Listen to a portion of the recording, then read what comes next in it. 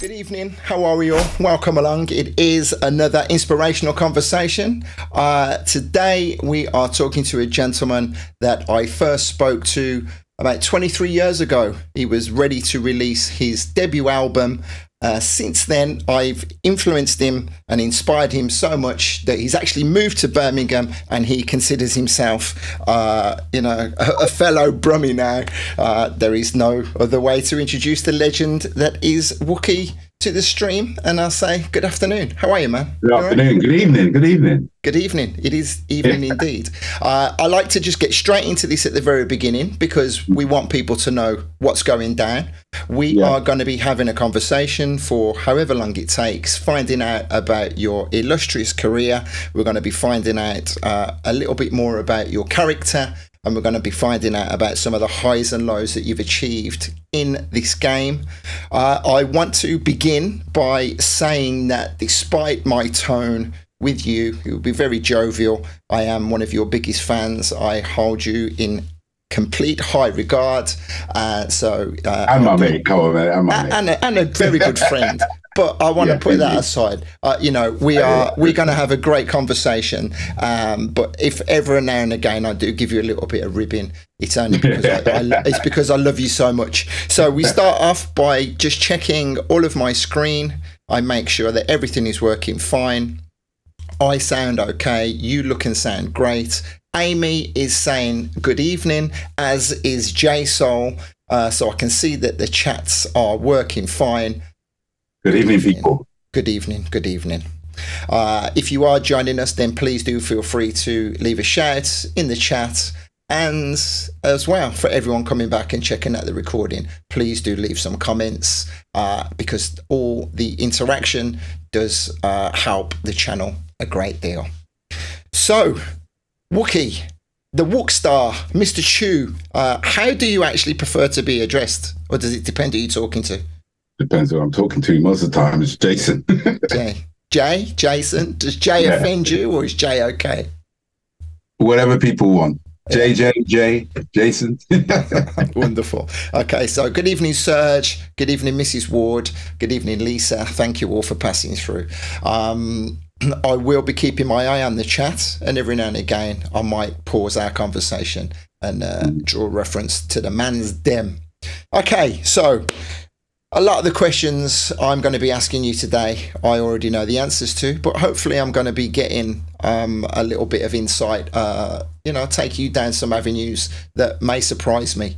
So we need to begin, I guess, by finding out exactly when you were born and what life was like growing up in your, let's say, the first 10 years of life for yourself. Oh, okay. I was born in Stoke Newington, London, which is kind of, to me, it's northeast London, but there isn't a northeast London, so it's kind of considered east. Okay. But Stoke Newington, London, first 10 years of my life. Early 70s, right? Early 70s. Mm-hmm.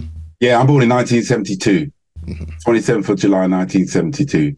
Same numbers the other way around, 27/7/72. I love saying that, but there's something special in that. Okay. And the siblings, how do you fall in the line of siblings? I'm the oldest of my parents, my mother's 3 children. And it's me first, then my sister, and then it was my brother. My brother passed away a couple of years ago. Well, we will get to talk about that a little later on. So, North London, in the early 70s, I draw reference to it a lot when I'm talking to people because I always have the memories of the film Babylon, and I'm sure you will relate to that as well. Sound system time, sound system culture, the influx, multiracial Britain, as it were. All that relates to you. Yeah, well, you know what? I had a slight connection to that film. First of all, because I loved it, watching it. But I went to school with the little boy that was in it. You know, the bad kid? I can't remember the main actor's name. Brinsley Ford. His brother. I went to school with him and Smart Manero. He's about 5 years older than me, though. But that was my little claim to fame back then. I was just about to say that would be a claim to fame, right? Smart Manero, man. Big up Mark Manero. He's on my Facebook somewhere.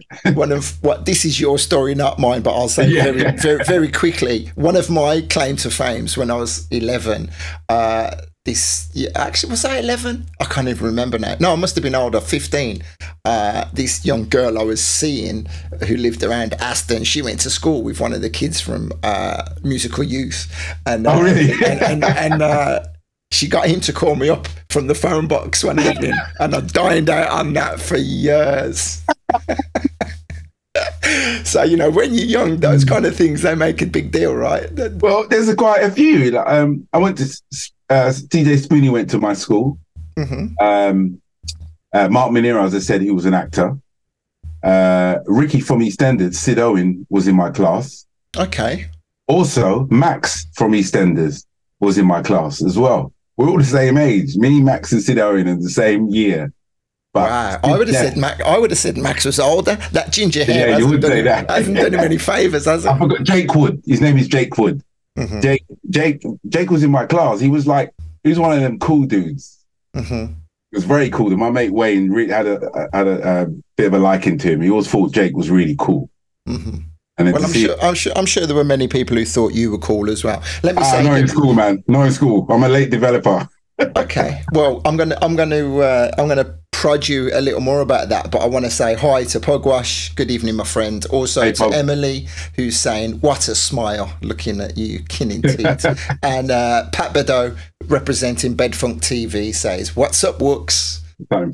So good evening. Okay, so let's get back to the original question. Life in there. Music was a big part of your growing up as well. You came from a musical family. Mm-hmm. Yeah, my dad, who originally was a chef, but he packed that all in when he got kind of more introduced to the record making business in the reggae industry in the 70s. He's a part of a sound system, or quite a few sound systems in the 70s. A couple in East London and one or two in North London. And I kind of got into the studio side by going with him to the studio to record artists and stuff like that. Okay.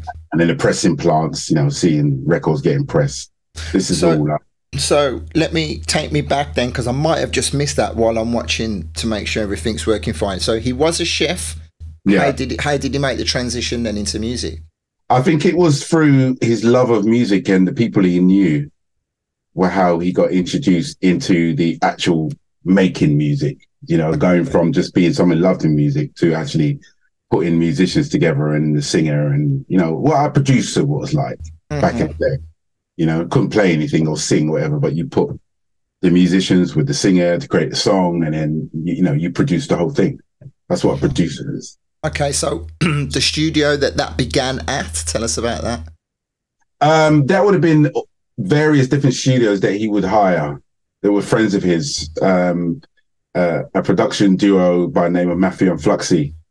They were quite influential in terms of, they were like the British Sly and Robbie. Okay. So, you know, watching them work and then actually working with them years later, when eventually I was at Soul to Soul, we'll get to that, but they were involved in that as well. So I knew them for at least 10, 15 years before working with him at Soul to Soul.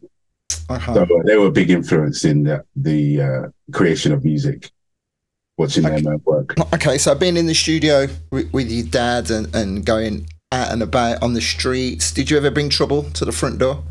No, never. I was a good kid. I was a good kid. I had the fear of the mum in me. You know, like some people like, I had a mate of mine who would sneak out from his house at night. Never would I do that. Never, ever, ever, ever, ever. There's no way. My mum literally would kill me. Did she had a good throw with the wooden clubs? My mum had a good grip on me. You know what I mean? Which, you know what? I praise her for that now, because I've never been in trouble with the police. Never. There was never an issue come to my mum's door regarding me or my brother. Good. We like to hear it. What would you say was a major part then as you coming of age, 10, 11, 12, 13, the music's changing from the 80s sound into the you know, electro, hip hop, and whatever. Were you moving along the same as us all, or were you more on the reggae soul side of things? Well, at home, I would say I was on the reggae side up until probably 13, 14. Obviously, I watched Top of the Pops like everyone else, you know, every week to, you know, see the countdown and all that. So I had that and the radio, but at home, it was reggae. And my dad was a bit of a soul boy as well, in terms of, I'm trying to think of some old names that he would like. But he's a soul boy reggae man, you know what I mean? Mm-hmm. So like Teddy Pendergrass or Luther Vandross? Like some of them classics. Okay. Luther's more in a bit too pacey, you know. He's like classic soul. Okay. He still buys like £60 7-inch records of some old soul tune. I'm like, £60 for this. But you know, collecting records is yeah. I never got into that.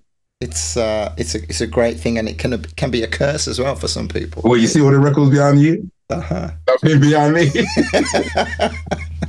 Contrary to what people believe, they think, oh, you must have so many records. I don't have one vinyl in this house. In fact, I think I do, and it was a test press that someone sent me about 3 months ago. And that's it.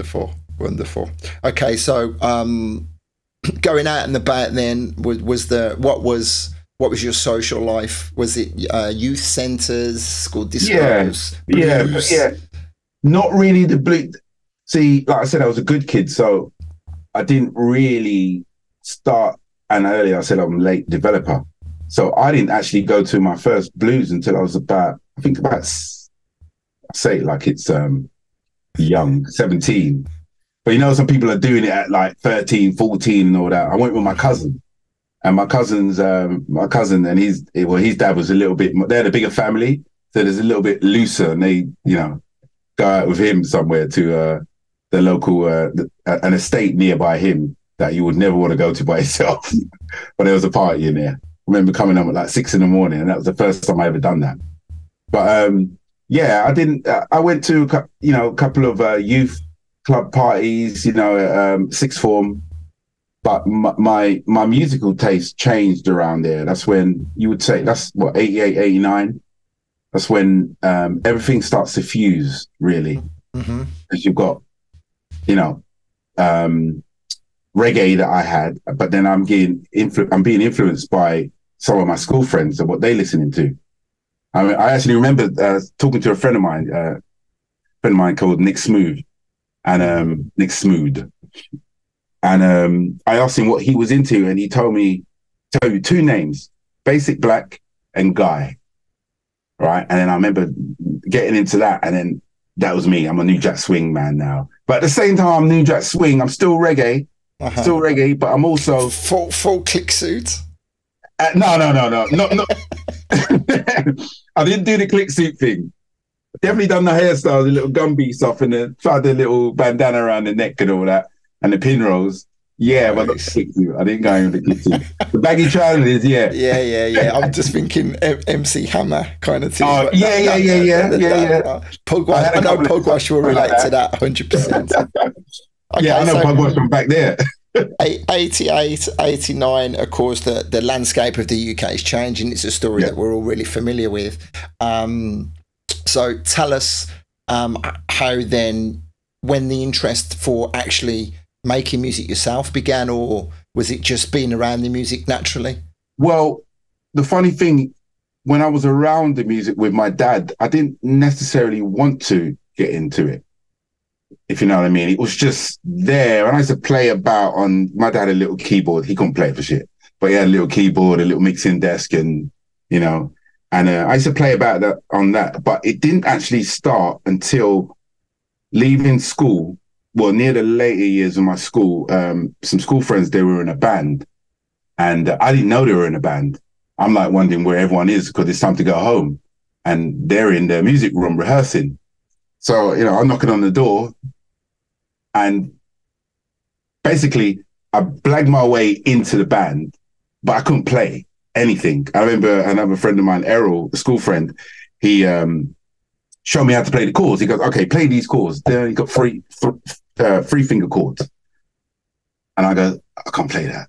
So he goes, all right, then do these two. I'm basically playing chops. And I still couldn't do it right. But from that led me to a year or two later buying my own synth when I left school, getting credit, HP credit, and buying this synth for like £1,100 is my first job. And you know, like you got security of a job, so you can get credit. So I got this synth, and then 6 months later I got laid off. Wow! So now I'm at home. So tell us about the two questions. Did you do well at school, results wise, and what was that first job? I would say I didn't do well at school. I do believe that. No, I know. My year was the first year of it moving from O level to GCSE. Mm-hmm.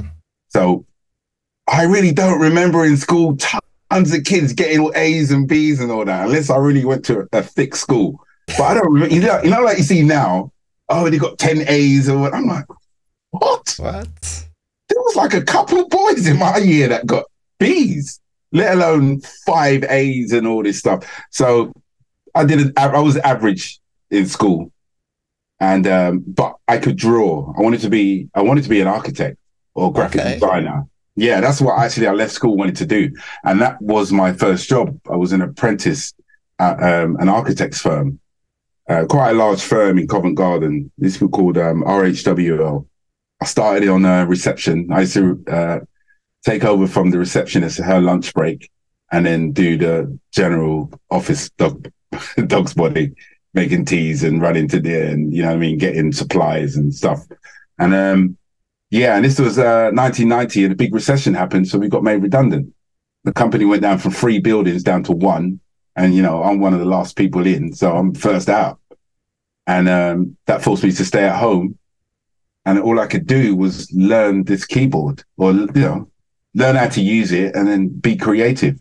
It just kind of naturally happened, really, because I've never had any musical lessons. No training. No training or anything like that. It's just used to feel my way through it.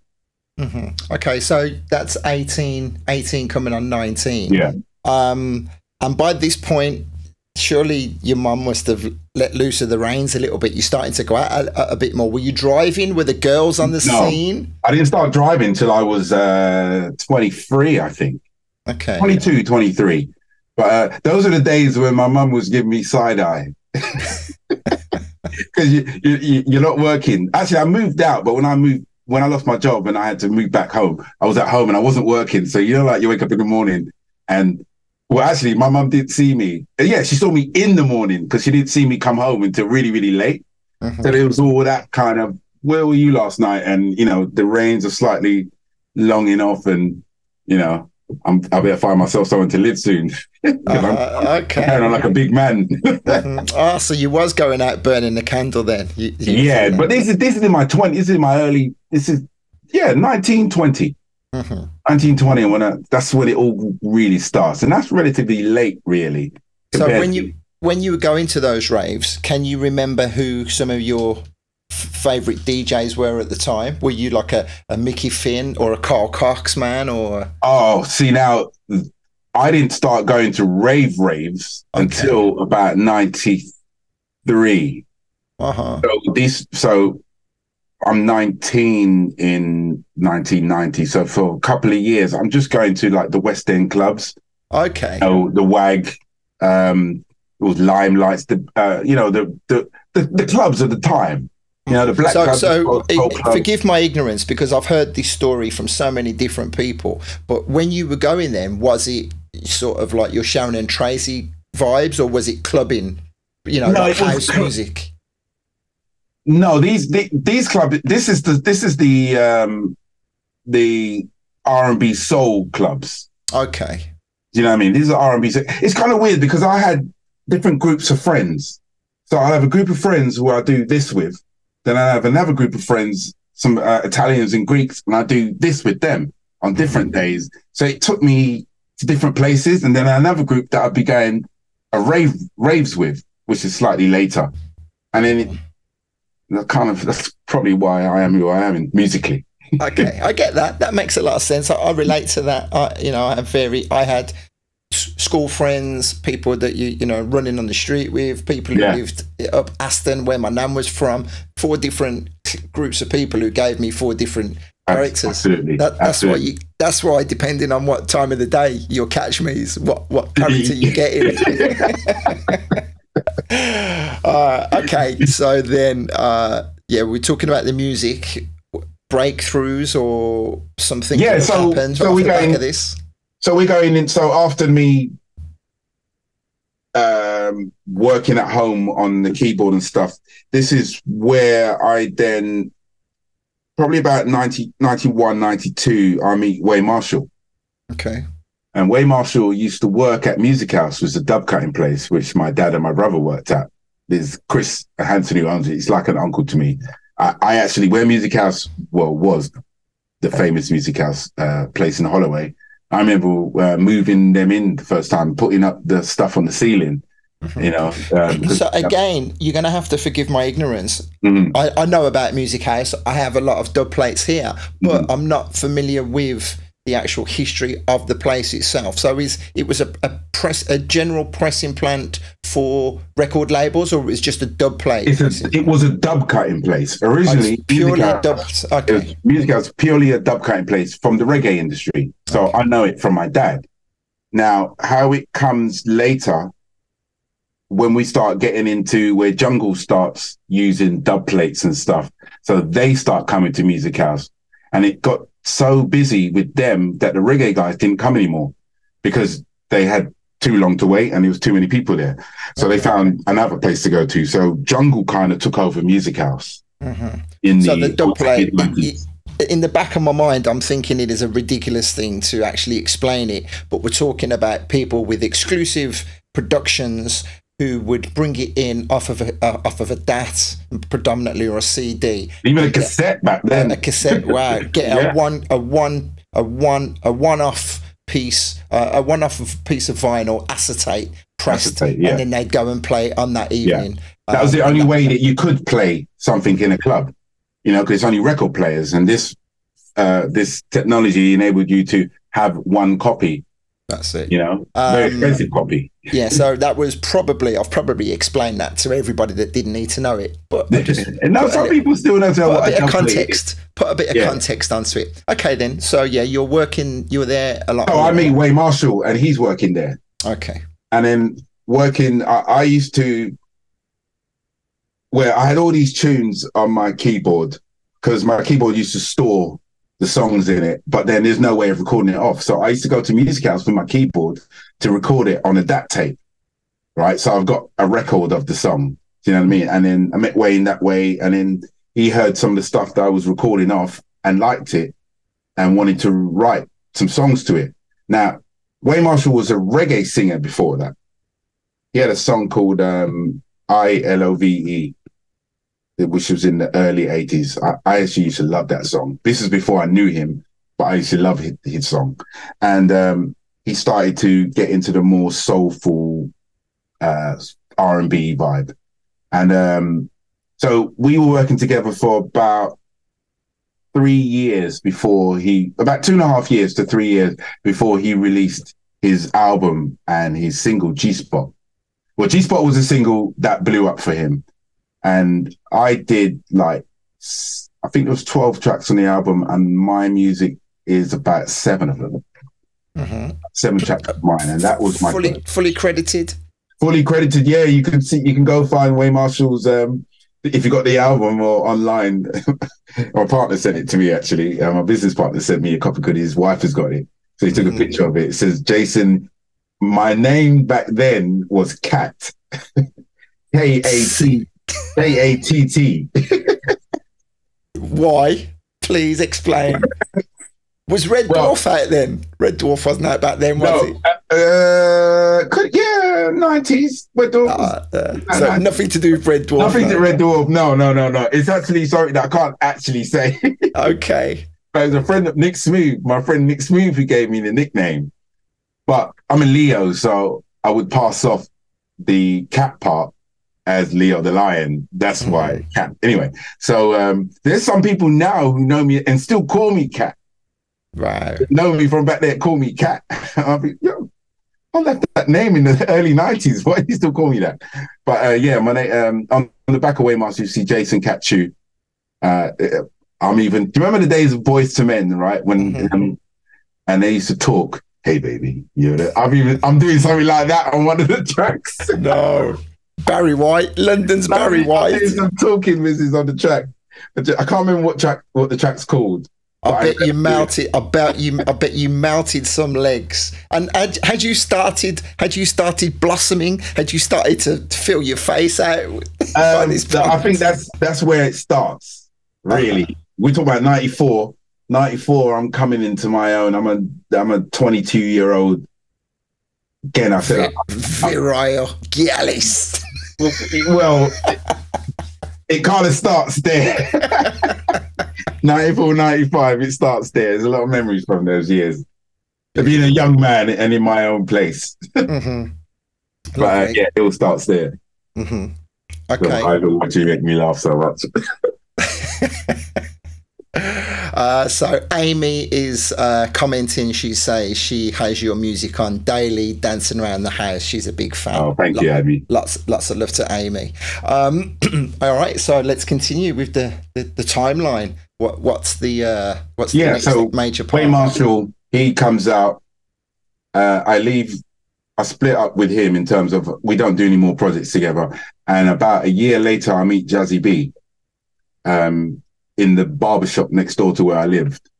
Okay. And the guy that used to do his hair, Junior Parry, he's the one that introduced him to me. Well, actually, I was in the shop and then Junior said to Jazzy, oh, he does music or whatever. Why don't you get your tape? And I was like, what? You know, like when someone tells you to go and get to go and show somebody what you really want them to see, but you're really nervous that, this is, you know, I didn't want to play my tape. This is Jazzy B. I'm playing my music. I was going to say, because by this time, they've already kind of They've already hit their peak. Yeah. And I wouldn't say they're on the downward spiral, but all their big hits were like back end 5 years before, 4 or 5 years before that. Exactly. So I played him some of my stuff and he was like, well, you did all that? And I was like, yeah, I did all that, my keyboard.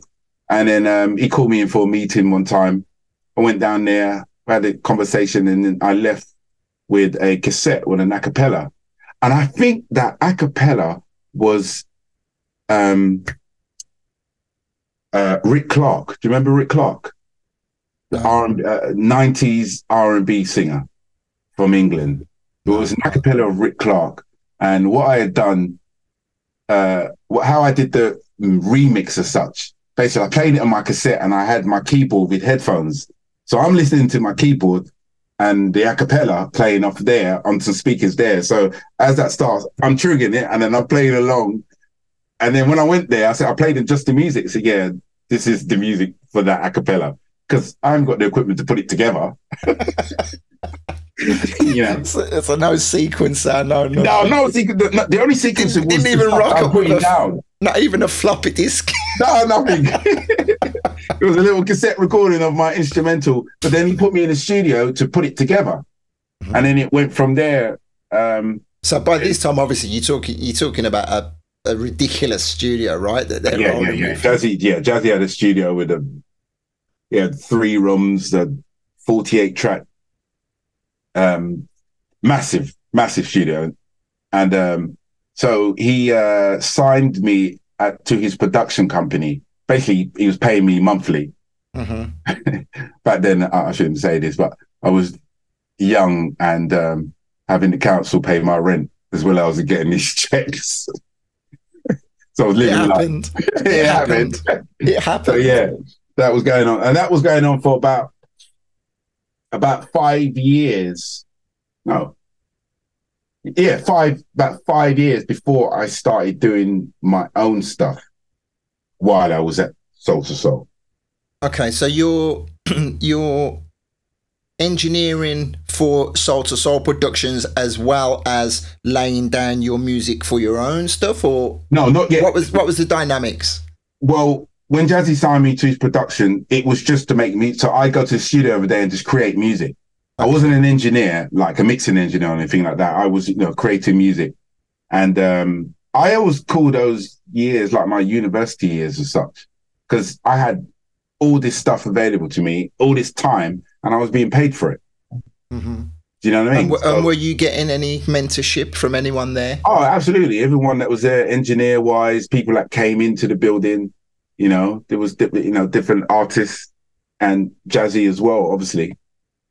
Jazzy, and it come to a certain stage where I think Jazzy kind of took me under his wing. He must have seen something and encouraged it, because there was lots of times when he could have said, you know what, enough's enough now. I'm gonna let you go. Because sometimes I wouldn't turn up for like a week. And I wouldn't there. Yeah. Why? Didn't you take it seriously enough, or just not as much? But like I'm a young guy, and I'm just feeling lazy, and waking up like 12 o'clock, 1 o'clock in the afternoon, and all those things. Well, you would have been in a position that people would have given their left arm for, right? Actually, Jazzy had that conversation with me. He did have that conversation with me at one stage. It's like, listen, blah, blah, blah, blah, blah. And I was like, okay, I better fix up. I better fix up. But he definitely had that conversation with me one time. Did you feel did it give you a sense of, did you ever get a little cocky that you were in with such esteemed company? And so, you're probably a little aloof, maybe, is a way of looking at it? Possibly. But like, by then, Soul to Soul was already a household name, but from 5-6 years ago. Mm-hmm. So it was more of a case of the fact that I was being paid to do what I like doing. Do you remember? So let me ask you, as I'm listening here, I got to say hi to Sahara. Anne comes in and says good evening to us both. And Pugs is throwing down about Funky Dread Records. And Michelle is asking, were you in the music video of Soul to Soul? Yes, I don't remember that. I was in a music video for, there's a track, Soul to Soul, I think it was 95 or 96. But it was a track called, Soul to Soul I Care. Mm-hmm.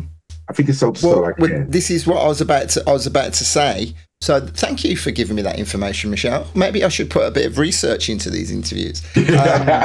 So around about 96, 97, you say about I Care. I remember that track. There was a Maserati mix, which was really, really great. Tony Maserati. I remember when that was done. I was there when that was done. Really? Yeah. I love that. I love that. Maserati Jeep mix, I think it was called. Yeah. Right? Yeah, because that's around the time I was doing R&B and hip hop type of vibe at Soul to Soul. Mm-hmm. Because on that single, my mix is on there, but it's not Wookie. Obviously, it might be Cat or K. It's not. No, it actually might be Cat 4x4 mix, or that might be Do You Believe. I'll have to check it out. So what I started off, I have got that somewhere. What I was going to ask: do you recall? Because for me, at that era, Soul to Soul were big off of the back of Booker T remixes. Booker T did a couple of really big remixes for them. He did Pleasure Dome, right? Mm-hmm. I'm one of the original writers of Pleasure Dome. Okay. This Pleasure Dome was 1998. Mm-hmm. That album. So this is when I'm a production guy in there, and I think it was oh Jesus, I was going to say Jeannie Morrison, but it's not Jeannie Morrison. That's Soul to Soul I Care. He wrote that. Pleasure Dome is Jazzy. Oh my God, I can't remember the people, but I'm one of the people. The Pleasure Dome, because I actually remember when Booker did the mix, and I remember when Tough Jam did a mix of some of the stuff. But I'm not part of that world at all. Mm-hmm. You understand what I'm saying? I'm Soul to Soul's producer guy, whatever. I haven't even started doing my own stuff, but I remember I could see it now. I could see Matt and Carl coming to the studio to play their mix of it. And when Booker was there, Booker knows me from being the little kid up in the attic above the studio. Ask him about that. Were you in awe of them, or were you not really aware of what they were doing on the scene? I wasn't aware of what they were doing as such. I just knew they were just producers who did music. So I'm putting a note to put a pin in the conversation there. I meant to say this from the off, and we got sidetracked making sure everything was working. On your official bio, and it's been said on a few times, you are considered by many as one of the founding fathers of the UK garage movement. I know for a fact that you would never say that, right? Because even just from talking about this, 97, 98, you don't know. That's way years after. Exactly. That's years later. So we wanted to put that straight, right? No, people say you can't control what people say. Oh, all I can say to that is when I came into it, it was a change in time. Okay, well, let's pause there because there's about 18 months before we get to that. So you're working with in the studio with Soul to Soul. Jazzy's had his conversation with you. You've fixed up a little bit. Yeah. Not DJing at all at this point. No. I didn't start DJing until 2006. Okay. Like I said, I don't have any records. I started, record shops had disappeared when I started DJing. Well, actually, no, there was about a year or so that I was buying records, but I was recording them off onto CD and playing off of CDJs. Okay. But yeah, I didn't start DJing until 2006. And that was only because I couldn't sell records anymore. Yeah. So that was well, again, we're losing the timeline. 97, 98, 99, something happened, something changed. You must have, and actually, maybe this is at some relevance. I was introduced to you in Ayia Napa by Frankie Fonsit, and Frankie Fonsit, I remember on the interview, he said, "Yeah, there's this," and he actually called you. There's this young cat on promoting. I remember that. That's just come back. That's just come back to me now. There's a Colin Williams. I got some couple of cats. Yeah, a couple of young cats. A couple of young cats. That was a talk back then. Yeah, it was. So that would have been 2000. So was yeah, Frankie I met you responsible? Before that. But I met you before that, right? I can't remember. I met you when I first met you. I was with Jazzy, and Jazzy came up to Birmingham, and I came with him. That's when I met you and Simon first, and you guys were you at Choice FM? Were you both at Choice? Yeah, that's how I met you there. When we did the interview, I had known you or met you a good couple of years before that. A year or so before that. You have to forgive my ignorance, mate. There's been a lot of Stella drank since then, so it all fades into the distance. Fades, exactly. Okay, so I'm trying to get to the crux of how something must have happened, that magic moment that all of a sudden now you're gold dust. Well, okay. So I'm at Soul to Soul making music, but there's a point where I decide that I don't want to make R&B and hip hop style anymore, right? Because I come from England. There's not much artists who represent that music here. We had, I think we had Kelly the Rock around the time. We had E17. I remember E17 wanted to do more R&B swing style music, but the label won't let them do that, right? Because our radio over here is different, so there wasn't much avenues to do R&B and hip hop, and I wanted to create my own style as such. Remember, I'm raving jungle.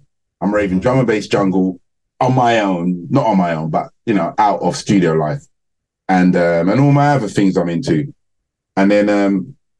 So this point comes where I'm like, okay, I think I should try and create something authentic to me. Do you know what I mean? When I say authentic to me, I mean British. I really respected what Jungle was doing because I thought that was unmistakably English. I don't think another country could have come up with that sound. Do you know what I mean? I stand by that, and I believe it's come from East London as well. Some people won't agree with that, but with the Sharp and Dance and them guys and Lenny D Ice, it's East London. And I'm from East.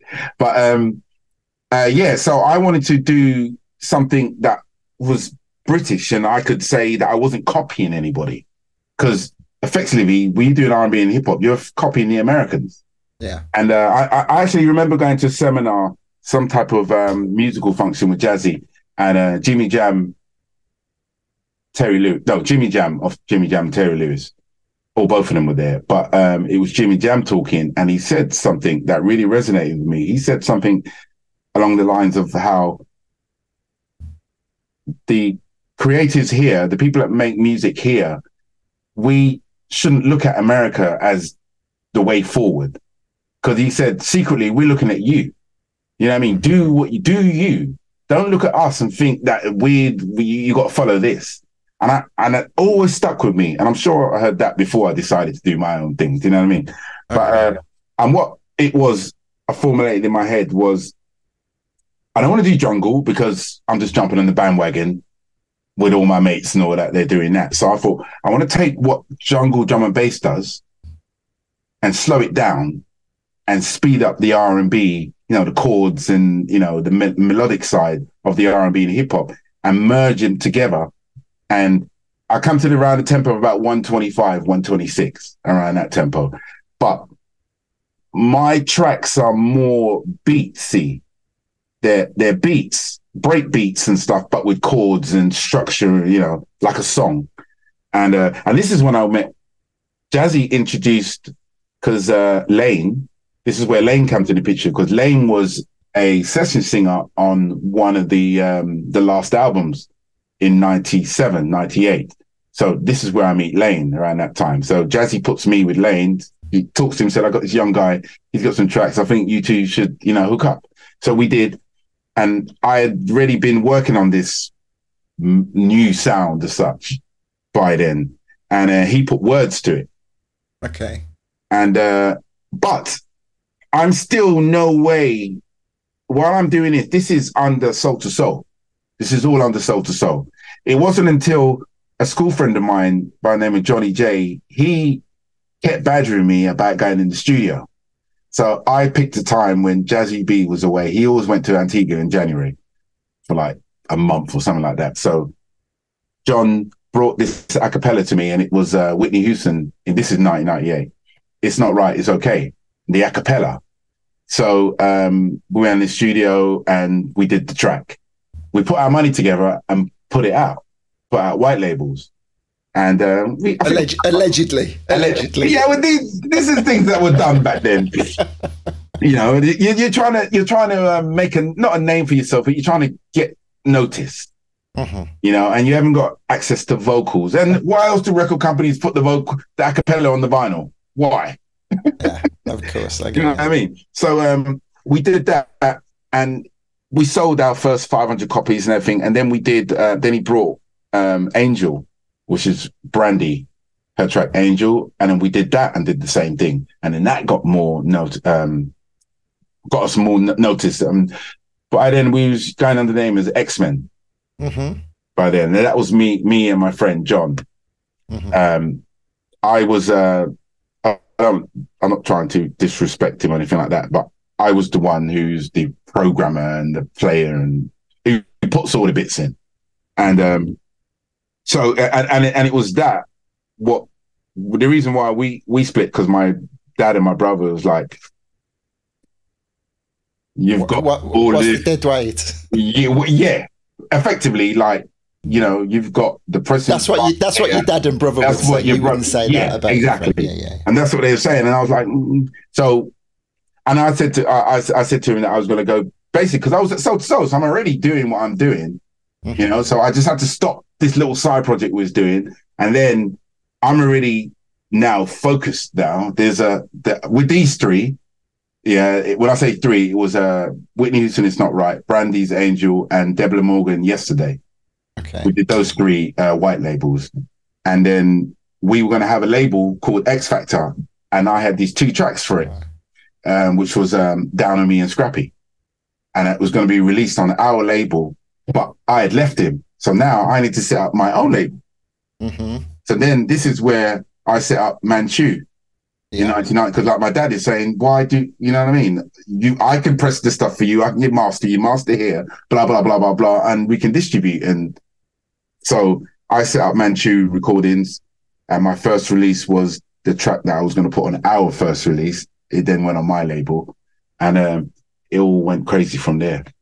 So I'll come back to that. Oh, lost the rubber off the end of my pencil. I don't know if this has any relevance in the timeline. Pugwash was saying, don't forget about Production House. Is that part of that story at all?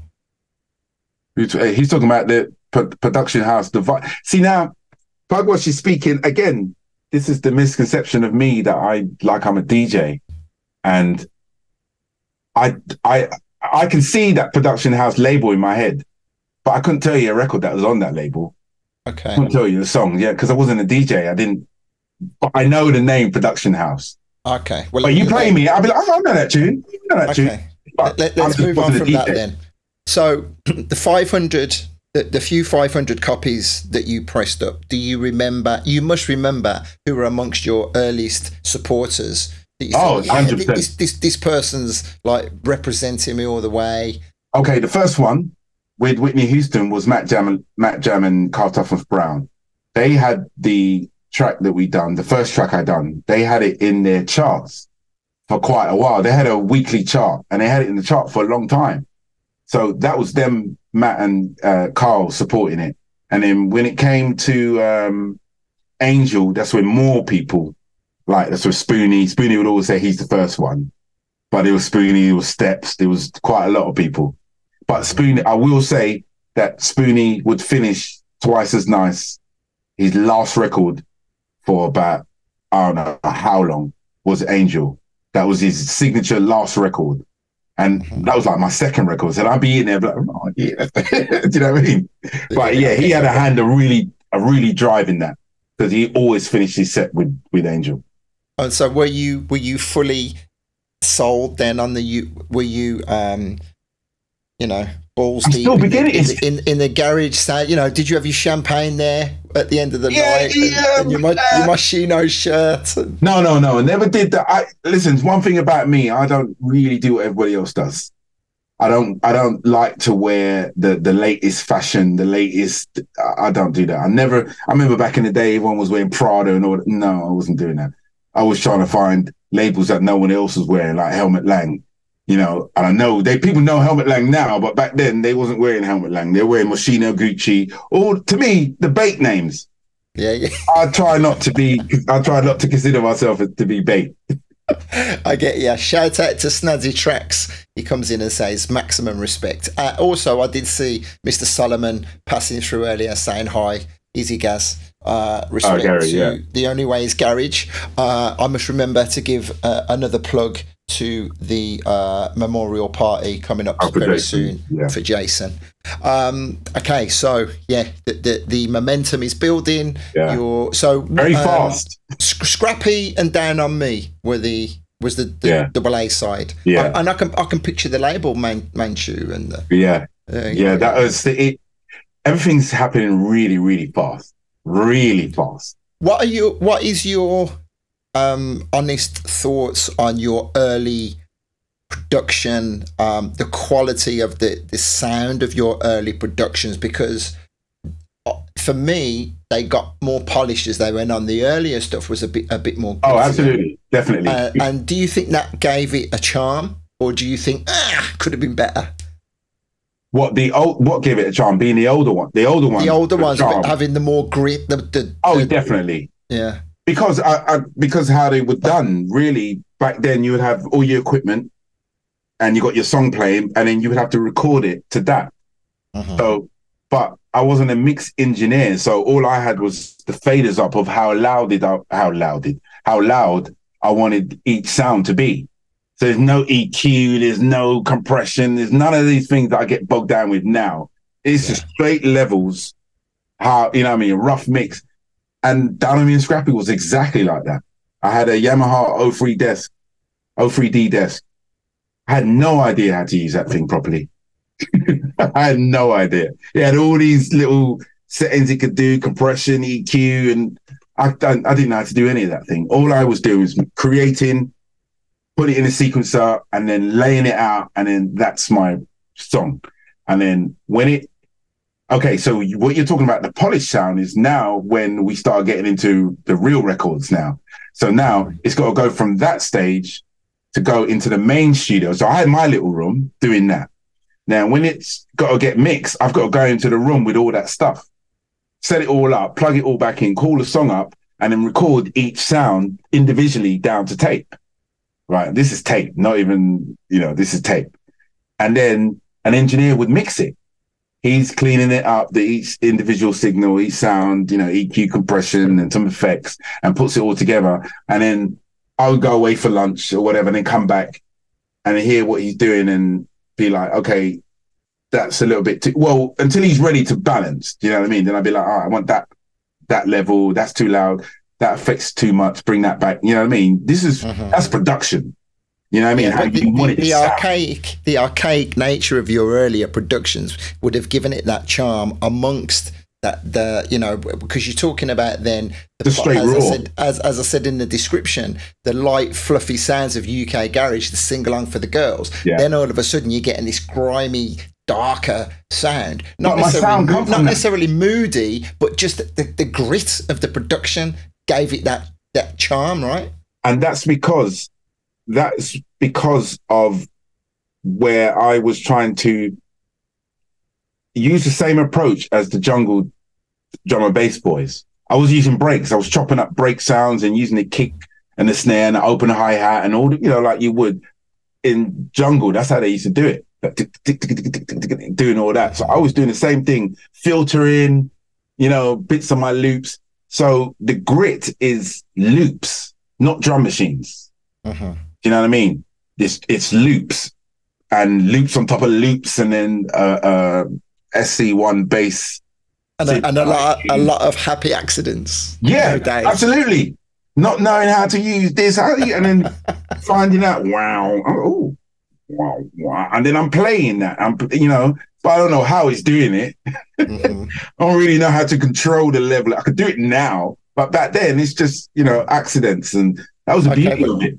Let's not get too bogged down into the tech, because I'm sure there are many people who would love a 2-hour conversation about that. But we want to talk about how then the momentum is going crazy at a fast pace. Your head starts spinning a little bit. Then, did you ever feel a pressure of like you got to keep rising, keep doing better? Like I said, it happened so fast. But I remember it might even be the same year that we did that interview in INAPA. I remember having this moment by this stage playing, and it was like 3 or 4 of my records in a row that was playing, and I was like, "Wrong, that's me," you know. And it kind of sunk in a little bit, and the magnitude of it all. I think I just signed to Soul, we just signed a label deal, and I signed to Soul Recordings. But yeah, it was definitely that moment came in INAPA on the beach, listening to like 3 or 4 of my tracks playing in a row, and there could have been some alcohol involved as well. Yeah, so, you know, and a few bikinis. Always helps. Bikinis, right? Always helps. And again, going back to that interview when you were saying, Lane's out there in the sea. Everyone thinks he's Wookie. He used to say, everyone, he said, Wookie. He said, no, I'm Lane. I'm Lane. Wookie's the other guy. Then after a while, he said, look, forget it, man. I'm just telling you. Yeah. Okay, so I think we need to really get to hear from the beginning the birth of Battle and the story of how it became the monster that it was. So what are your earliest recollections? Okay, how that happened. So we're talking I've done Down on Me and Scrappy. Okay, so I'm in that realm, the harder kind of, you know, gritty, as like you said earlier. And then I'm making a new tune. And my drop is doom, doom, doom, doom, doom, doom, doom. That's my tune, right? And I'm working this tune. And Lane comes in the room. Remember, we've been writing stuff together for a little while. Yeah, for at least 3 years before. 2 years before this happened. So he comes in the room and is like, what's that? I said, this is tune I'm doing. He goes, let me write something to it. But in my head, I was doing another Scrappy or another Down on Me. A very raw, you know, monotonous bass line that's, you know, just like the intro is, the first drop. And I wasn't sure if he could write to it. So I said, I'm gonna have to create a part for you to sing to it. And that's where the bass line changes. And when he starts singing, because I created that part from then on for Lane, because the tune in the beginning was another tune. It was going to be another instrumental, raw, club, you know, nasty track. And then Lane stopped me kind of 16 bars in. And then I start making a tune for him. And then the bass line changes and then it all turns into chords and everything. But people like the dynamic of the two. Oh, incredible. So what came, where did the melody come from? Did you find the chord and then he wrote to the melody of the chord? Yeah. Yeah, the music, I'd written the music part. And then when he said he wants to, so we're writing was he with me doing that? He must have been with me doing that, but it's based around the chords of the earlier part. It's just slight little changes. And it just kind of went from there. And he writes to what I've done musically. And then has he ever given a recollection of the inspiration for the lyrics? You know, was there anything that springs to mind where he got the sentiment of the lyrics from? Do you know what? That's a very good question because I've never asked him that. Really? No. I tell you what he has done. He actually did send me, and I posted it, I think, or he posted it, the original scribble of Battle, the words on an A4 sheet that he's got. And I had no idea how he came up with the theme of it. I had no idea. Maybe I have no idea. It's such an uplifting song. I always think of Battle, and then slightly before Battle was the Brass Tuff Celebrate Life. Those two records are such huge, high, uplifting moments in a sea of darkness. You know. Okay, so let's get back to Battle. So the bass line's down. You've wrote the song for it. Where was that moment you either played it to somebody else or you gave it to someone and then you were like, whoa, hold on a minute. Shit's about to get real. See, now Jazzy's involved now. Okay. It's now turning from me working for him to me working with him. Yeah, we're turning into, or he's managing me. If you know what I mean? So we've done the tune. Do you know what? I really can't remember how the first, who had it first, who played it. You know, I really can't. That's really weird. I've got a blank in after doing the tune to it blowing up and how that happened. Right. I really don't understand. Well, so the Battle blew up before the album came out because it was like the main album on there. What's the Spanish one? What's the back up? And that before or was that after? No, that's all after. This is all after. That's all after. Yeah, because so I've done Down to Me and Scrappy, right? And these are released on my label, Manchu Recordings. So, and I'm doing a couple of remixes. Now this is where Frankie Fonset comes in. Through Frankie Fonset, I did the Gabrielle Sunshine remix. Okay. For Ferdy at Gobi. And I Meet You just after that. That's when he said I got these couple of cats coming through because I think I just done the Sunshine remix. And then so everything's building and people are talking about me now. And Jazzy's getting wind of people talking about his protege. So now he's like starts to have conversations with people. And now we are now looking at making an album. He says to me, you know, you have to make an album because, you know, it's he or you, you know? And so everything I'm doing now is towards this. Well, actually, until I signed the contract, it wasn't really towards the album, but that contract came. So again, everything's really fast. Literally, I think from the time I'd done Battle came out July, the album was done. The album came out in November, but I'd say I'd done Battle maybe the November before. Okay. You know what I mean? So that was 1990 to 2000. Yes. Yeah. I've got a DAT tape here, or a picture of that tape that actually chronologically dates when I did each tune. Mm-hmm. And the fact Battle wasn't called Battle. The interview that we did was the summer, and I was questioning myself if it was 2000 or 2001, but I'm pretty sure. Or was it 99 that we did the interview? It could be 99. I don't know. I don't know. I can't look up. You're talking about in INAPA? In INAPA. Yeah. I think you might have been a few times. I interrupted you then. It wasn't going to be called Battle. No, it was called Southern Freeze. Really? I think no, sorry, it wasn't called Southern Freeze. It was called Polish Freeze. What? I don't know why it was called. Listen, when I make music and I make tracks, I name the track, right? And it's kind of, I think about what does the track make me think about, or something that's been in my mind, and I call it that. It's just a working title, but it was called Polish Freeze.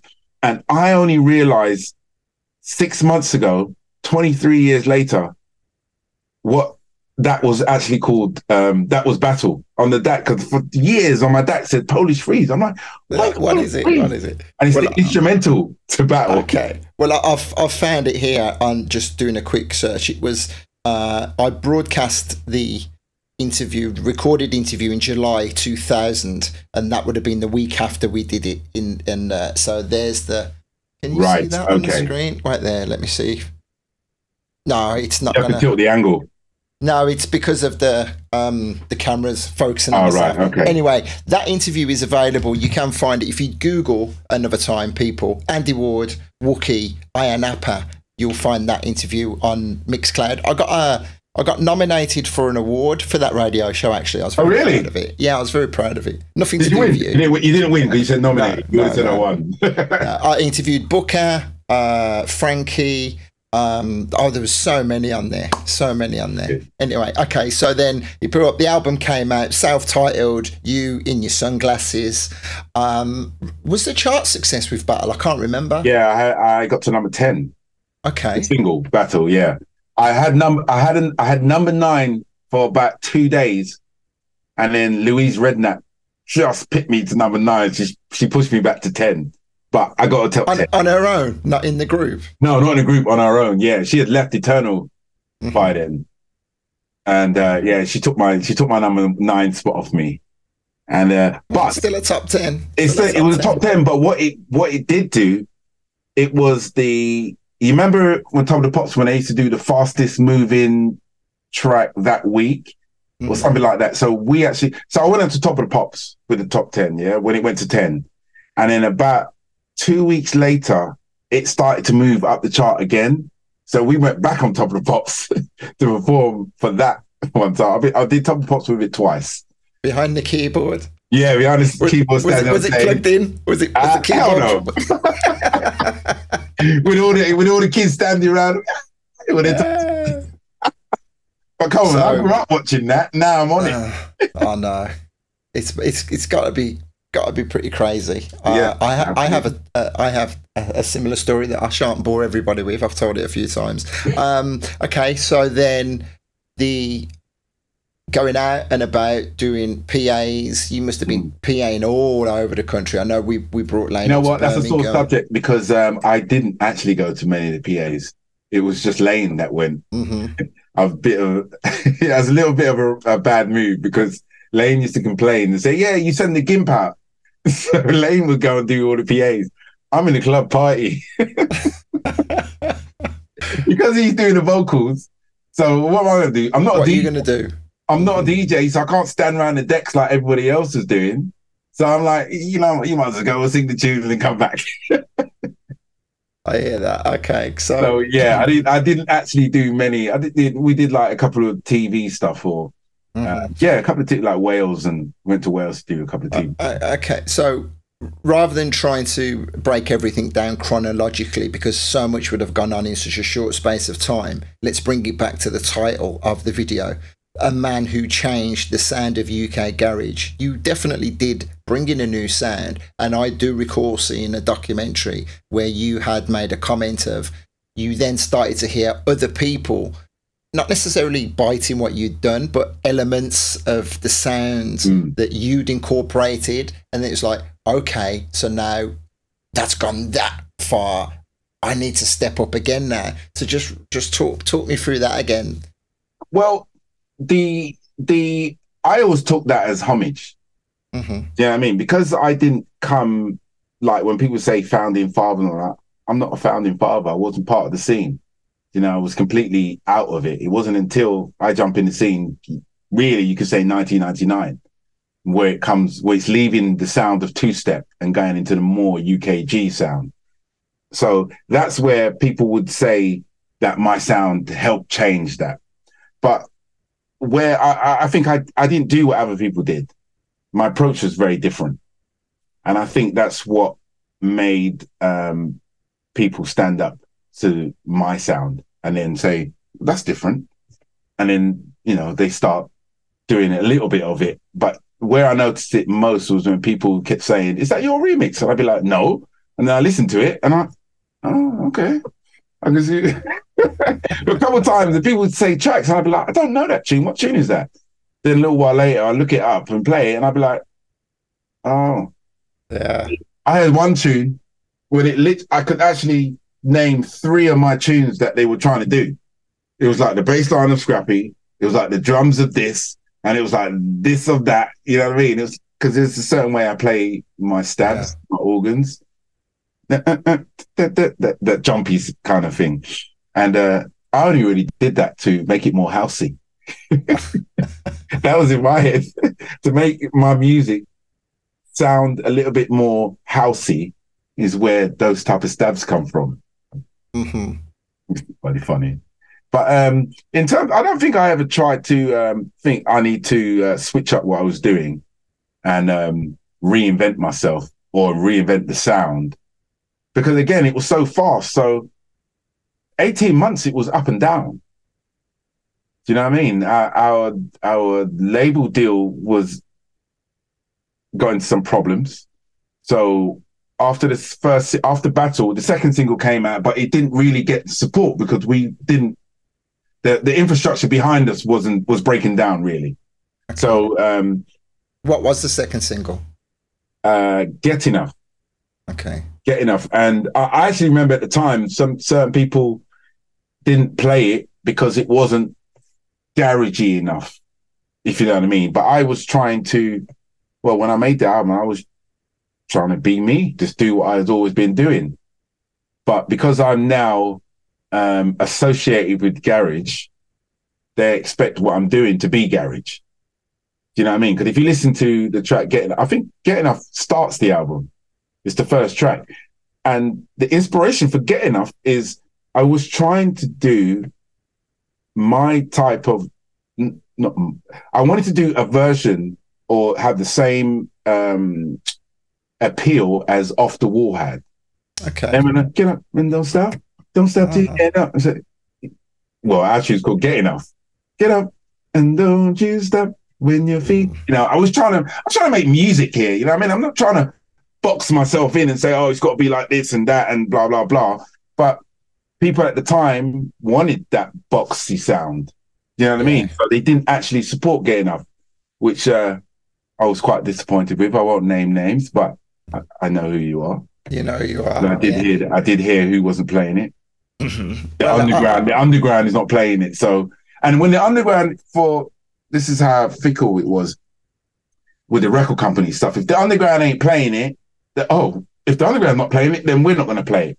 Not that it's a good radio record. That's, you know, it's an authentic record. Why has it got to be, if they're not playing it, that you won't play it? So is it a rubbish record?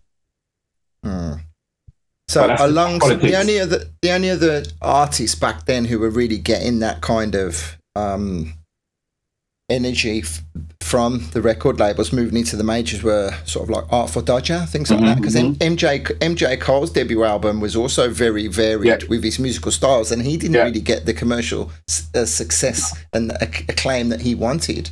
He had maybe 3 records on that album that was playing the clubs. Maybe two or three on that first album. And But we just creating music. We just want to create music. We don't really want to be, we've got to do this or we've got to do that. When we made the music in the first place, we didn't think that. So why do we have to start thinking that? And did at any point you start thinking, okay, so when you aren't getting the support for the more underground records, did it frustrate you? And did you think, I'm losing my relevance now? And then or did that never became part of the dialogue in your head? Not really. No, it was. I remember when we did because the clubs are getting a lot darker as well now, and the MCs are getting involved. Yeah, exactly. So they're playing less vocals in the clubs, and less of that vibe. Like Getting Up is a kind of a happy. Where was Little Man in all of this? Little Man's in 2001. Okay. I did that remix in 2001. Right, I'll tell you a funny thing. The signature sound, that ding ding ding ding ding ding ding ding. I only put that in. That was probably the last thing I put in the tune, and I only put that in because Carnival was coming. Okay, that's the only, because I thought Steel Pans, clink clink clink clink clink clink. I said, yeah, this will go down Carnival. I think I'd done it like June, July, and Carnival's coming in August. Do you know what I mean? So I'm thinking of then, and it turns out to be the main identifying thing about that song. And it's only put in because of Carnival. This I didn't really go to all the time. So that gave you another boost. Yeah, that in the darker club edge, definitely. 2001, yeah, 2001. So what was day to day like for you then? Making music, you're trying to make a living now. Then what was a 9 to 5 like for you? So my 9 to 5, basically, well, it wasn't even 9 to 5. It would be more like, or six till 4 in the morning. It was more like when I got to the studio. So I was still at Soul Studios then. So I get to the studio midday, 1 o'clock maybe. I go to the gym. Then have my lunch after that. And I'm just chilling out till about 4 o'clock-ish, 4, 5 o'clock, and then, slowly mosey on. And then I always had this thing, is when when the outside world is closing their business, is when my business opens up. Okay. You know what I mean? When the sun's going down, then I'm coming up. Do you know what I mean? Like, okay, time to work. I've relaxed into it for the last 3-4 hours. Now let's make some beats. And whenever you came to the studio, you knew I was next door because it would be loud. Let me ask, because in all of this, I haven't asked a very important question that probably needs clarifying. Wookie, is it because of the surname? Yeah, totally. Yeah. Okay. Yeah, so Jason Chew, the surname, Chewy. Chewy, that's my nickname in school. Chewy, Chewbacca, Chewy Mints, Chewits. Wow, the dinosaur. Remember the dinosaur? Yeah. I love that advert. It was a dinosaur, wasn't it? A T-Rex or something? Chewits. Yeah, I'm pretty Chewits. Yeah, it was a dinosaur on the top of the Empire State Building. I had a guy in my class whose surname was Chewits, but Tuit. Okay. But it's pronounced Chewits. Okay, so it is basically but I'm not a Star Wars freak. I don't think I've seen past a full film past Empire Strikes Back. Literally. Okay. That's Star Wars to me. After it's like, whatever. You know what I mean? Let's stop that, because you're going to alienate some people. All right, so then Sia, and again, not trying to do your full discography, but so the energy is building. At some point, the wheels start to fall off. Tell me about that moment in time where things start to slow down. This is, like I said, this was the infrastructure behind us. We had a distribution deal with a company called Piaz, which was the largest independent distributor in the country, which meant we were still independent. We wasn't signed to a major, so we got a top 10 record with playing in a major pond. But so that business started to fall apart, and then it just kind of it's just kind of slid away at the same time. But yeah, when the business slid away, I actually started to work on a different project. It's coming back to me now. I started to do a R&B-ish. It's like I always went back to who I was or how I started. And it was merging what I had done before, this garagey up-tempo stuff, slowing it down a little bit and with R&B, coming to a slightly faster, but not as slow as, the R&B as such that was out at the time.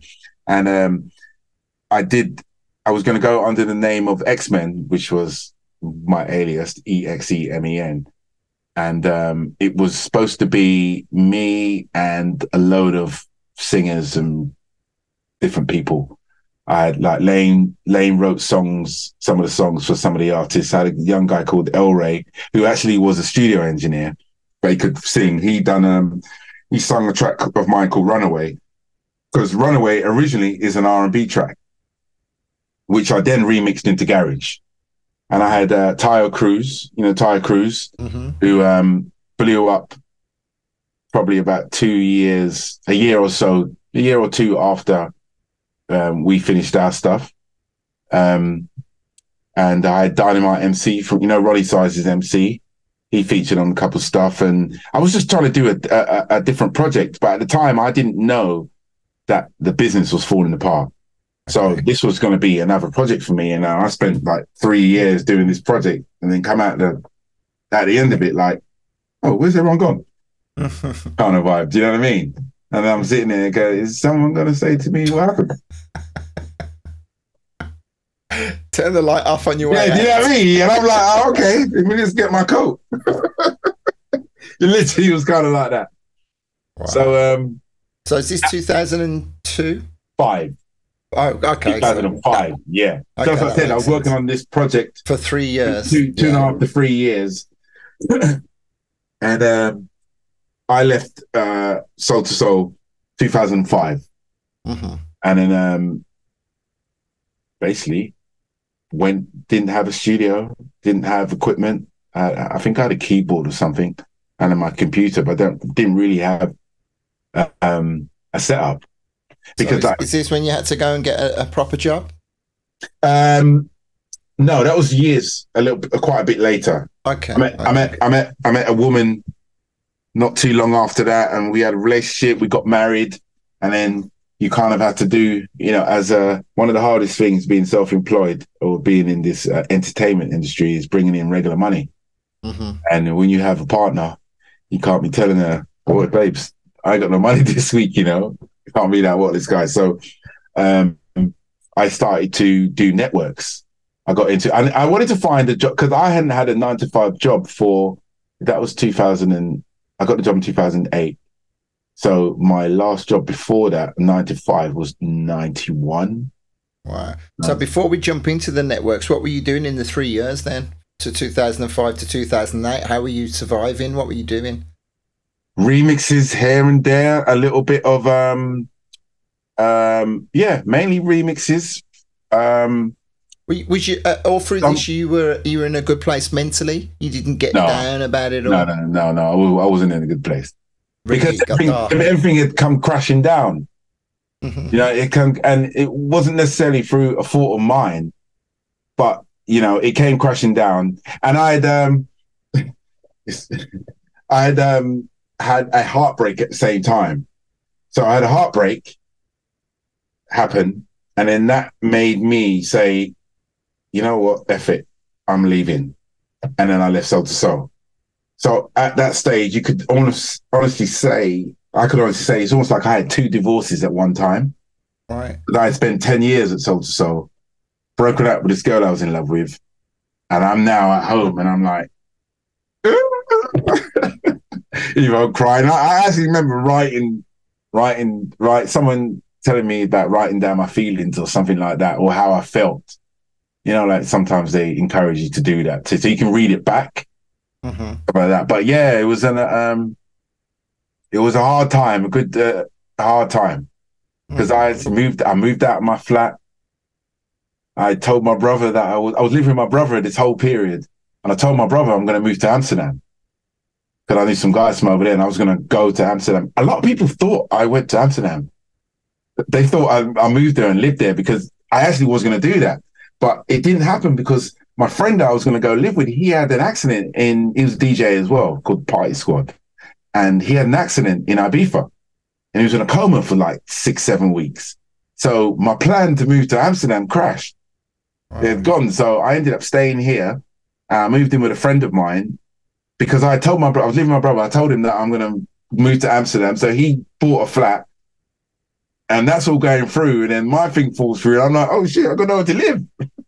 You know what I mean? So I ended up moving with my mate and I was there for 18 months. And it was there. Yeah, that's when I got with the woman I married.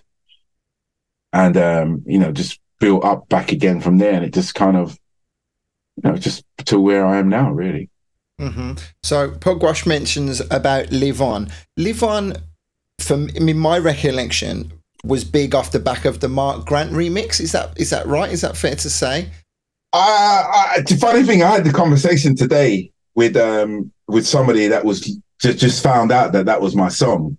And they've been looking for that song for 3 years and they thought it was called So. You know, because it said So Live On. He thought it was so. So he's been looking for this tune called So. Anyway, I thought he might have been talking about the Mark Grant mix because I know a lot of people play that mix. And the difference between the Mark Grant mix and my original mix is that Mark put a more conventional house beat on it.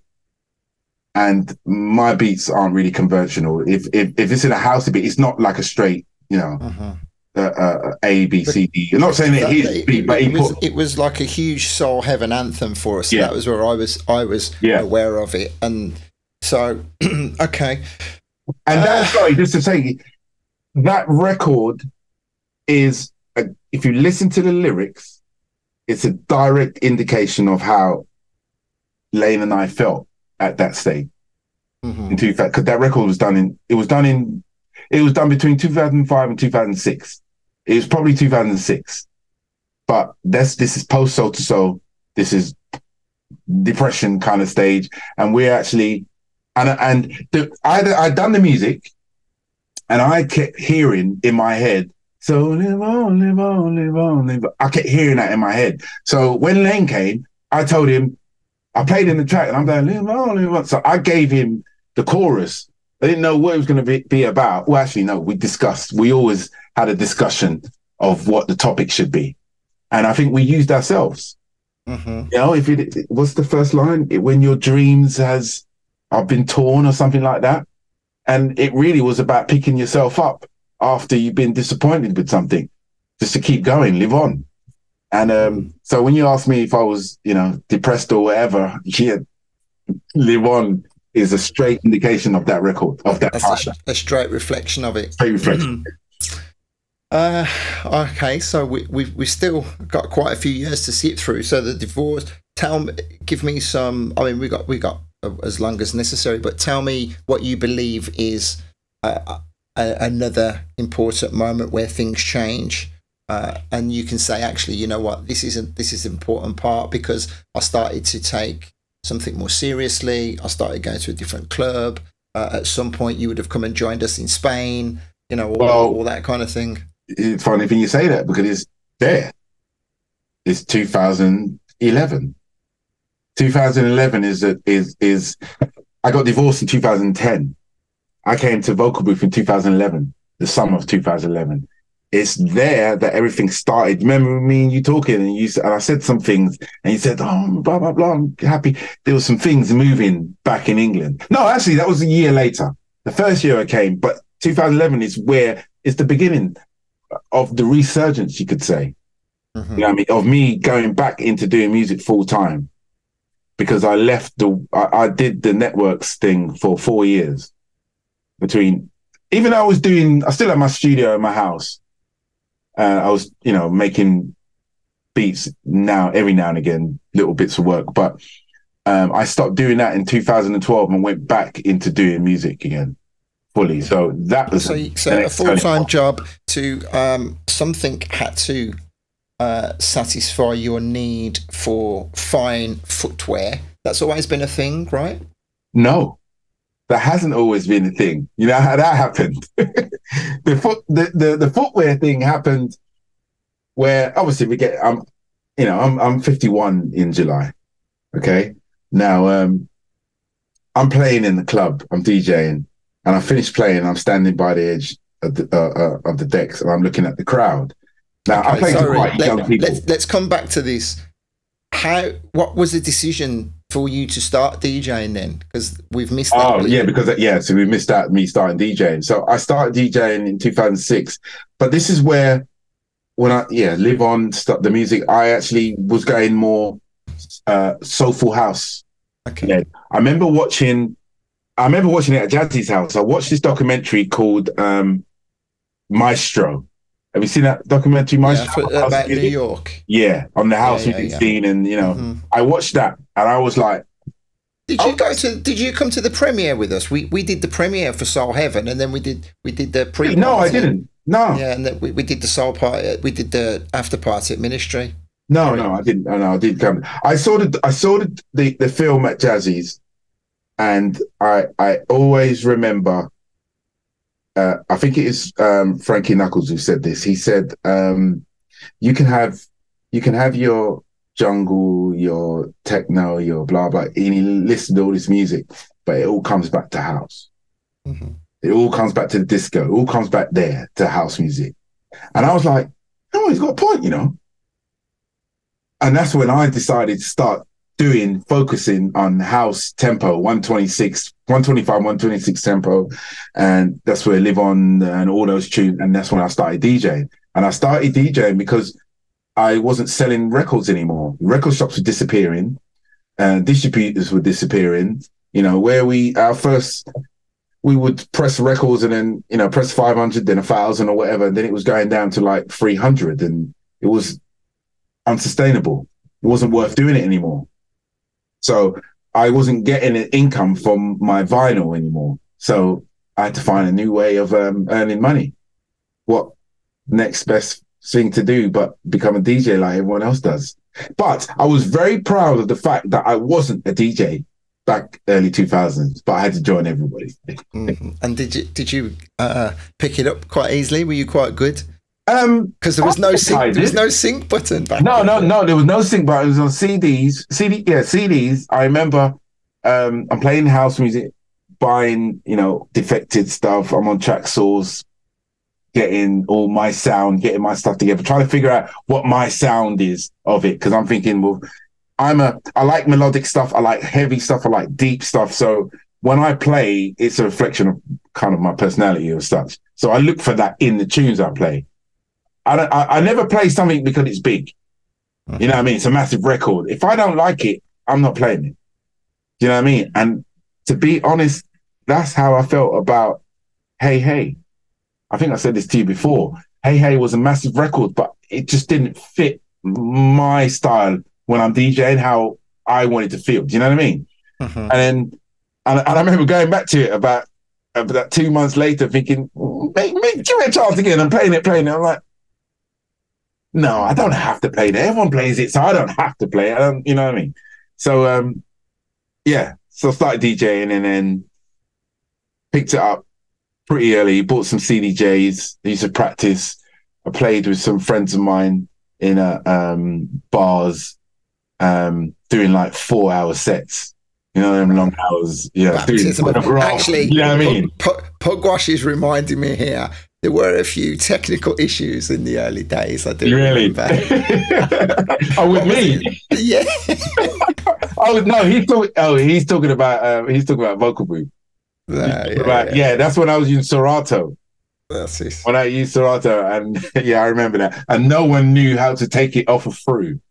Yeah, and I was absolutely. This was a very, very rare occasion. I was absolutely blind drunk on the mic. Oh yeah, that one time. Wookie can't get his tunes sorted, and I had to use between your Matt and them on CD, and I kept turning. I remember playing the tune. I turn around.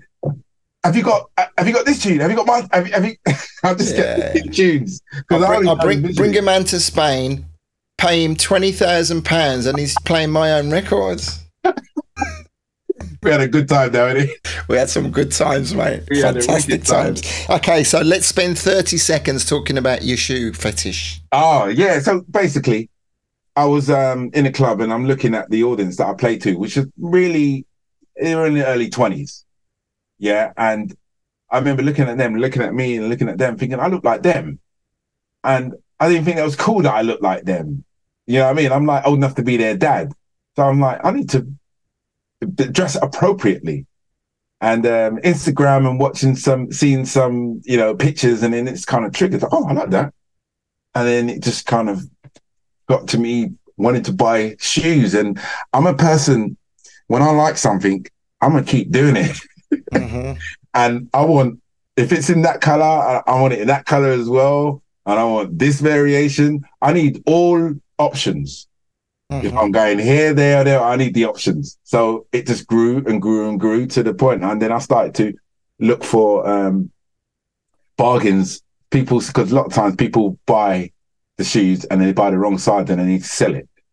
So, you know, I found, unworn, boxed, cheaper on eBay. Then it became, you know, looking, because these shoes are like £500. I'm like, What's that movie? I was thinking of you. I'm sure you'll know when they say, we wear Oxfords, not brogues. What's that movie? There's a movie, it's a strapline anyway, because I always remember saying about the brogues, and you were like, they're not brogues. They're derbies. That's the thing. He said we wear Oxfords, but brogue, but he's got that wrong, because brogue is only a pattern.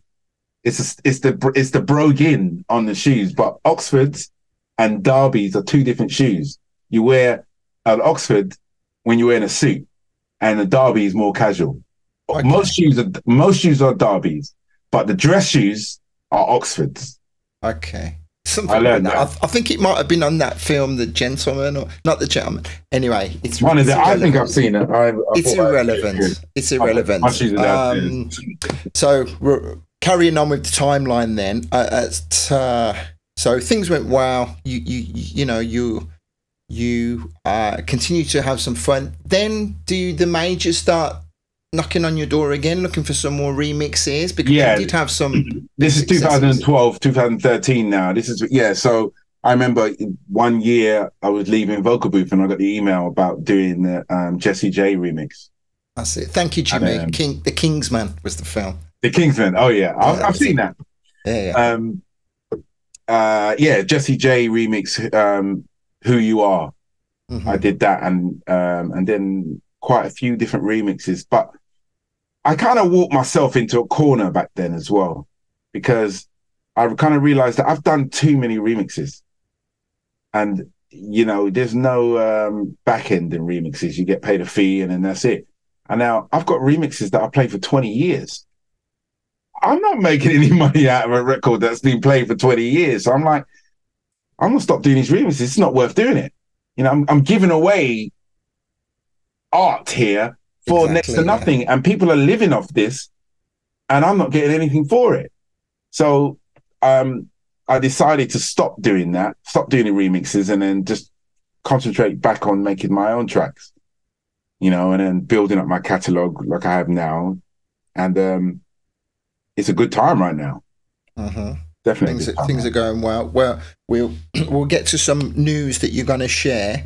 I made a joke about you being heavily influenced after meeting me and becoming a full-time brummie, but you are a full-time brummie now. You've got a great network of people around you. So yes, tell us about life for you at the moment after a really tough few years with COVID, and with you losing your brother as well. So talk us about, because that must have been a dark. It was all at the same time. So I'd been thinking about moving out of London for a while, because London's just become ridiculously expensive. Now I would so being a DJ producer, I could live and work from anywhere. You know, so I was trying to figure out where's the best place for me to go. And I wanted to go somewhere where I knew the most people and I would like just climatize quite quickly. Because say if I'm from London and then I go live in Oxford, I might know one person in Oxford. that one person now is now my best friend and my, you know what I mean? He's everything. And I didn't want that to happen. And I didn't see a point of moving to Oxford and having to drive back into London or whatever to go to the major airports around London. And Birmingham was a good choice because it's in the Midlands. It's in the middle of everywhere. I don't just play in London. I play everywhere, all the cities in England. And being in the Midlands is perfect. I'm right in the middle. I drive everywhere. And I moved here right in the middle of COVID in 2020, July 2020, I moved up here. And September 2020, my brother was diagnosed with stomach cancer, and then he died in December. So that was incredibly fast. I remember actually when I was thinking about moving up here and I found out that he was sick, that I thought, am I not going to be able to move up here? In terms of, I didn't think he was that bad. I thought it was something, you know, that it could be treated, but it turned out that he was untreatable, and he died quite quickly. And then, but life up here has been, you know, I've got good, like you said, I've got good people around me. I've got, don't know what even to say with him, really. You know, he's just, he's always here. He's right here, actually. I have his card here. Let me see that. I have that in the studio with his moody look. Because he used to look at me like that all the time. Anyone knows my brother knew that. He smiled, but then he would give, it was not a full smile, but you had to work hard to get that smile. Because he mostly gave you that kind of. So remind me how many years there are between him and then your sister? Okay, so I'm born in 1972. My sister was 74, and my brother was 75. Okay. So we're actually, there's 18 months between me and my sister, and there's 18 months between my sister and my brother. Mm-hmm. So, and then I have about 5 other siblings outside. My dad's a bad boy. yeah. The shiny. There's a wicked meme, and it says, "If your dad wore these shoes, then you've got a lot of brothers and sisters you don't know about." That's me. Yeah. You got a lot of siblings. Yeah. So I've got some younger siblings that are outside of the family. I had said before we started talking that I did want to at least definitely give Leon a mention, and I didn't want it to catch you unawares because having been through the same loss myself, I know what it's like. But you went through a dark place. We communicated a fair bit, but you seem to have handled it. Is it like a front that you put on? Do you not handle it as well as you make out? I think I'm. People don't really know me. No, I'm quite. I'm quite in my head. Mm-hmm. So I think about him loads of times, but I don't let it consume me. If you know what I mean. I have a weird way of looking at things, and sometimes what happens to me the most, I take a glimpse of the picture, and I'm like, wow, yeah, you're not here. And it's that confusion, like, what, how? You know what I mean? You have to, that's the question you ask yourself. And then, you let it go because you accept that it's going to happen to us all. No one knows when we're all going to go, but we're all going to go. Yeah. And the thing is that it must be comforting for you knowing how well revered he was. Yeah, absolutely. By so many people. Yeah, absolutely. When he died and just all the posts and stuff about it, it was very, humbling, and how my brother he had a hand in a lot of people's lives.